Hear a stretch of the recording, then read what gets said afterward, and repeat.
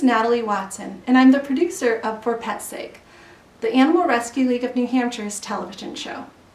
Mika, whom I adopted from the Animal Rescue League, and I are proud to announce a new season of For Pet's Sake, filled with new faces, more tips and tricks, and of course lots of adoptable animals looking for their forever homes. So please sit back and enjoy our show.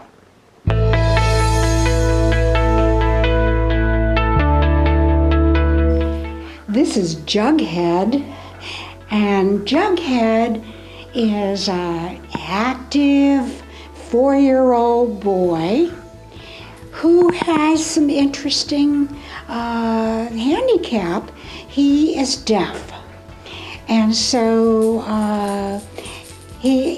maybe eventually you can teach him how to do a little cat sign language, but you wouldn't know he's deaf unless you try to call him and in some way use your voice and he's not looking at you. So you treat him just like someone who has a hearing problem. Well, certainly I would approach him right to his head, not coming from behind him, because he can't hear your footsteps.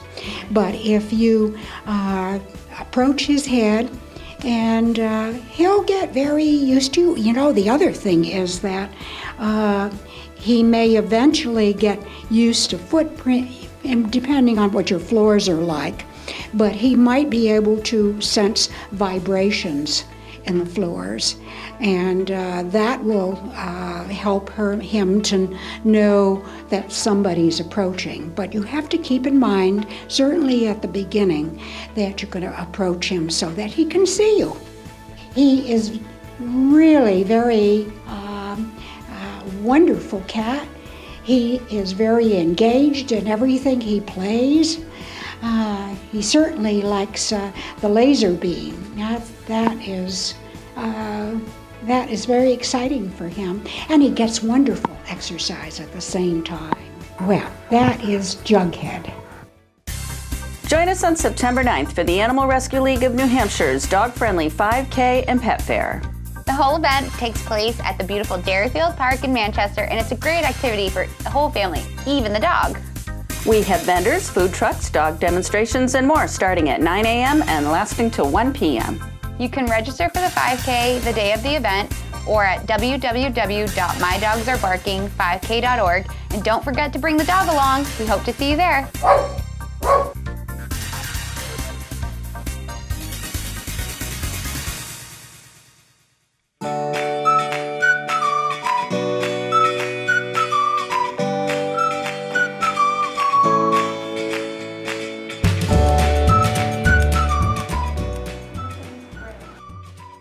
So she's Bryn, and her bigger sister is named Lolly.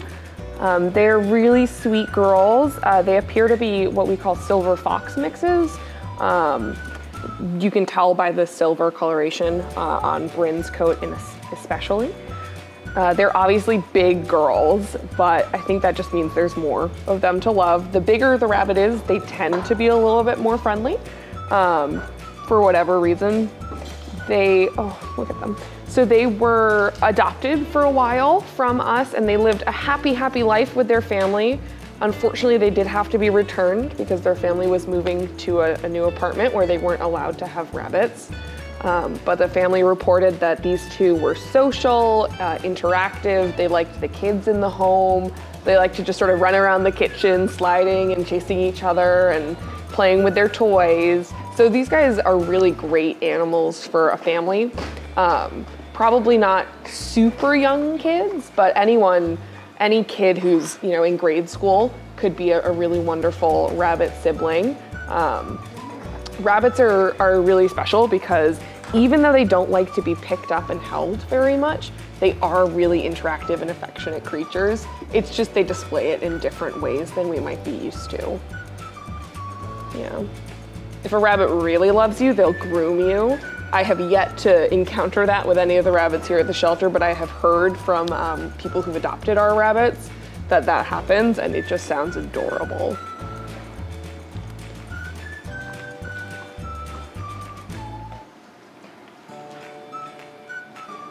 And you can, yeah, and you can see Lolly over there.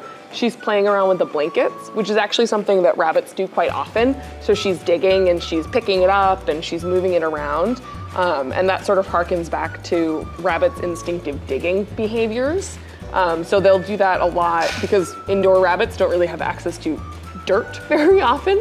So they'll play around and dig on, you know, on little blankets, on sweaters. Sometimes they'll dig when they're sitting next to their person on the couch.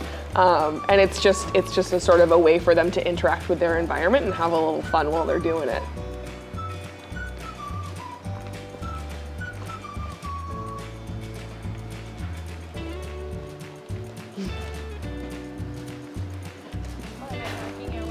She's like, I need the food. They're very food motivated creatures. They especially like their pellets. So a rabbit's diet, unlike what you've seen in cartoons, it's not primarily consisting of carrots. Rabbits should have enough Timothy hay to essentially be the size of their body every day. So they eat a lot of Timothy hay. And then they get some pellets. They get each about a quarter cup a day. And they get some vegetables, quite a bit of vegetables. And then the carrots and fruits, which are high in sugar, those are treated more like snacks and candy than like a really essential, you know, main part of their diet, because it, just like candy for humans, it's not great in large amounts, but they sure do love it when they get it. So that's an easy way. If you have a rabbit that's a little shy, giving them little bits of banana or some bits of some other fruits can be a really great way to make friends with them because they do love it. So it's like a high value treat for them.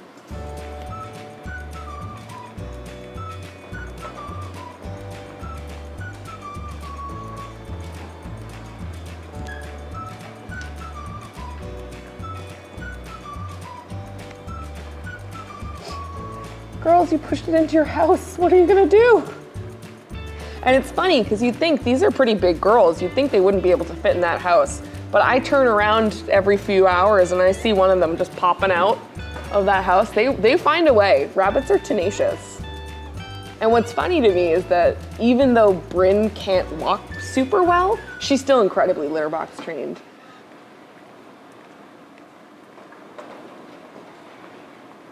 So rabbits can be litter box trained just like cats can. You can see Bryn over there sitting in her litter box.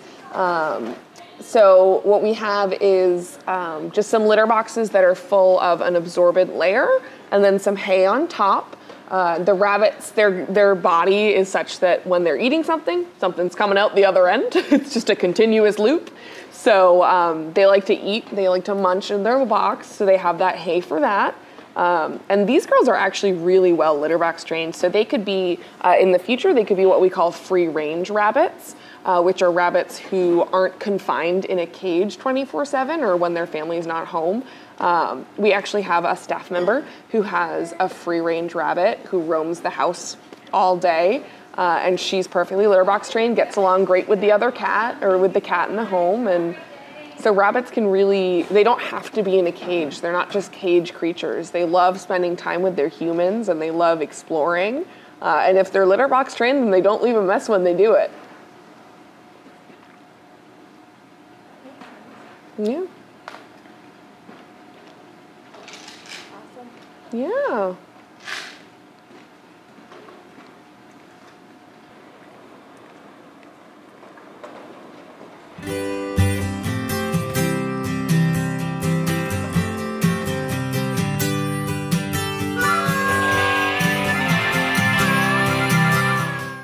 So this is Mama. She is a sweet senior girly who is looking for a home. She's been looking for quite a while now, which is really sad. Obviously the shelter is no place for a senior dog especially. Hi, what are you doing? She would like to be an only pet because she's not too fond of those whippersnappers, those other dogs who might jump all over her. and she has a bit too keen an interest in cats for us to feel comfortable putting them together. One of her favorite things to do is chew on her squeaky toys and chew on them until they don't squeak anymore. She's a little destructive of her toys, but nothing else. She has some lovely beds in her kennel that she never even touches. She just snoozes on them, so she understands what a bed is for. She loves getting belly rubs from her friends. Hi. Which is pretty much everyone here at the shelter. I think I speak for all of us when I say she is one of our favorite dogs here. She's just such a sweet soul, and she doesn't ask for much. She just asks for love, and she gives plenty of love in return. She loves to give kisses. We've actually had a few sleepovers here at the shelter back in the winter months when there was some bad snow. We would have some staff members stay here overnight, and we would always take Mama into our big multi-purpose room, and she would spend the night with us, and she just loved snuggling up, you know, giving us kisses throughout the night and just having a fun sleepover with her friends. So we think that's what she's looking for. She just wants someone to snuggle with every night. Which, you know, I think we're all looking for that.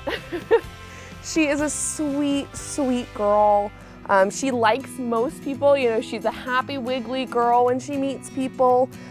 She's definitely looking for a quiet home. We like to think of her as looking for a retirement home with a comfy couch. She does have arthritis in her back legs, so she is on some arthritis pain medication, which is working amazingly well for her. But that's definitely something that a family would need to keep in mind before they adopt her, that she will have ongoing medical needs. But with those arthritis medications, she is turning back into the silly, fun girl that we knew when we first met her. Mama, go get it. She is incredibly food motivated, so that's one way to get her to do whatever you want. Just give her some food and she'll do it.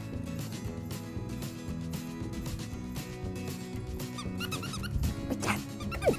Let's go say hi.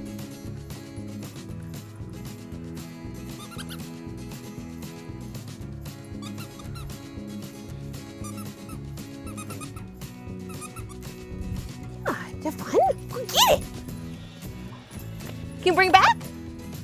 Now she is an older lady, so she doesn't have all the energy of those young pups, but she's just, I think she's the perfect speed for maybe an older couple or like a young professional who doesn't have a lot of time to deal with puppy antics.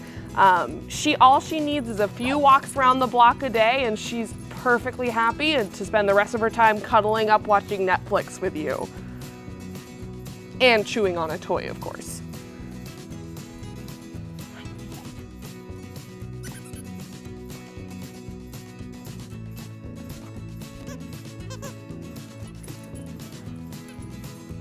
Mama was originally a transport from, I think South Carolina, definitely from somewhere in the South.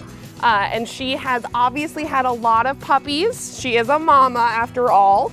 But no more puppies for Mama. She was spayed quite a while ago, so that part of her life is over. But it's clear to see that she hasn't always had the best life. She's probably had a lot of litters, so I'm sure she wasn't too happy about that many kids, but she's glad to know that she is done with that now.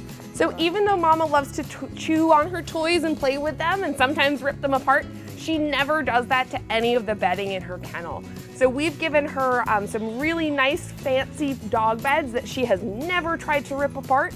So we suspect that in a home, I think she'll understand the difference between a toy and a cushion, which is nice. You know, if you have a fancy couch, I don't think she'd try to eat it.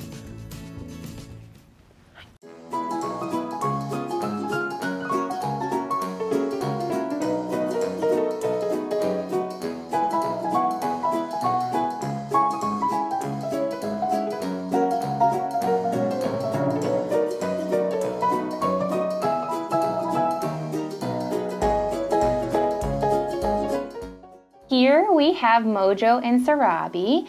They are two sisters that are 8 years old. They came from another shelter that we work with up north. They usually reach out to us when they have a high capacity of animals and are looking for some homes to help out for these kitties. They just don't have as many as adoptions as we do. So we helped them out. They went to their shelter because they actually were found as strays. Somebody left these 2 girls behind, which is so sad because they're so sweet. They are super affectionate. They love people. Usually when you first come in to visit with them, they are right at the front greeting you. I've introduced them to many children and they could not be happier with kids, which is really quite funny for older cats because usually you don't see that. They purr up a storm if you're petting them and just want to rub on you for days. They are a little bit active with toys. They really like wand toys. And so that's always fun to play with them. Mojo is the one that has a mustache, and so she kind of has mustache markings on her face. And Sarabi does not have the mustache, but she has this cute little tiger marking on her toe, front foot, which is like adorable. Let's get a shot, which is super cute.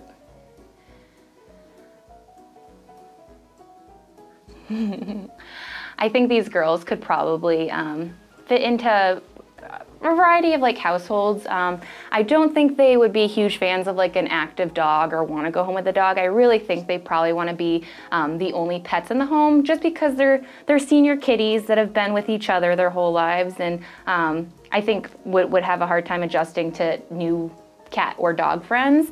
But as far as people, they could live in an adult home, they could live with cats, they would be great for like an older couple. Really, they are just all around fantastic pets and probably are kind of like shining stars that we have at the shelter right now because they're just so social and friendly with people.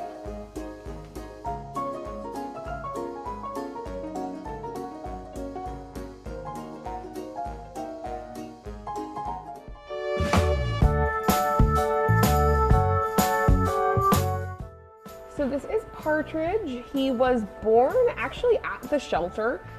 His mom came to the shelter pregnant, and he was brought to a staff member's home when they were little babies, and they were born around Christmas time. So they all had Christmas-themed names. Partridge has grown up looking for a home and dreaming of a family. He is super litter box trained. And really social and playful, loves to throw his toys around. A lot of people will come into the shelter and say that they're looking for a rabbit, but not a white rabbit, which kind of throws us off, especially the ones with red eyes. People don't really seem to like very much. People seem to be a little scared of them. They'll say that they would be scared to have them in their home, but white rabbits with red eyes are some of the sweetest rabbits around. I've heard them compared to golden retrievers, like they're the golden retriever of the rabbit world. Ruby-eyed whites can be really sweet little babies. Hi! You'll see here Partridge is enjoying some grooming. Hi, friend! He says, oh, I don't like that. So you'll see Partridge is plucking the hay from his hay manger. This is one of the rabbit's favorite things to do because they love Timothy hay. And putting it in that manger means that they have to work a little bit to get it. So it's just like giving dogs a fun feeder where they have to put a little bit of effort, they have to exert their mental energy. It's just like that, but for rabbits. Look at him poking his nose out. He is one of our most inquisitive boys. So he really stands out among our many rabbits as super interactive. You know, whenever someone comes in and just walks around the lobby, he runs right up to the door of his cage, begging for pets, begging for attention, begging for food. He is gonna make some lucky family incredibly happy one day because I think he's just gonna be a laugh riot. I don't think you can be bored when you have Partridge in the home.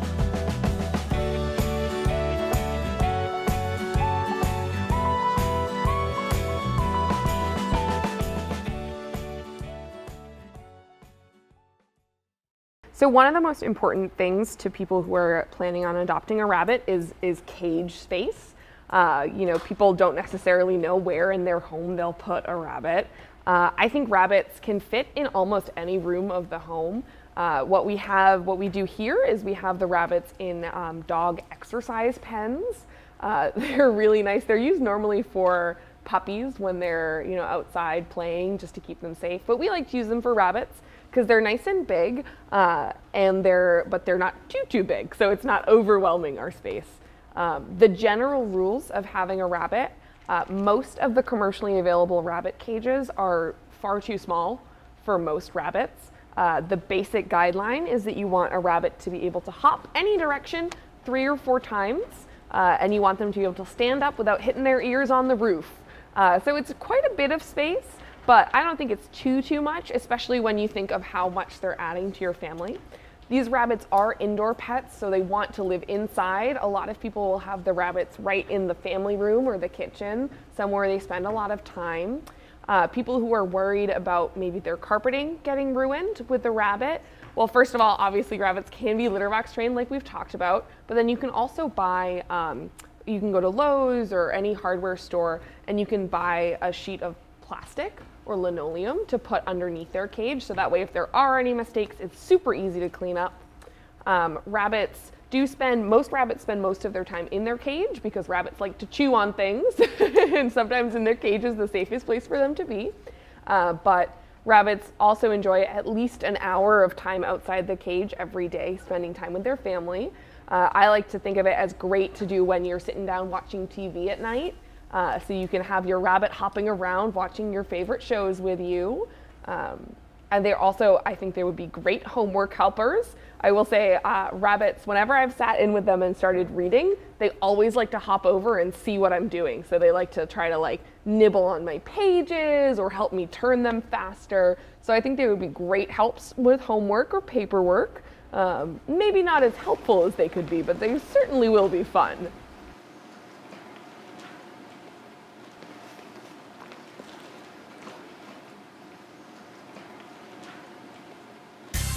Join us on September 9th for the Animal Rescue League of New Hampshire's dog-friendly 5K and Pet Fair. The whole event takes place at the beautiful Dairyfield Park in Manchester, and it's a great activity for the whole family, even the dog.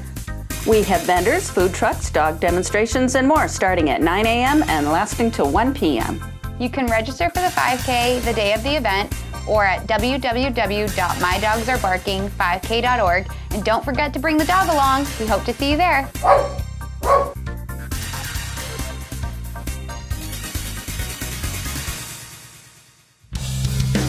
Here are some upcoming events for the Animal Rescue League of New Hampshire.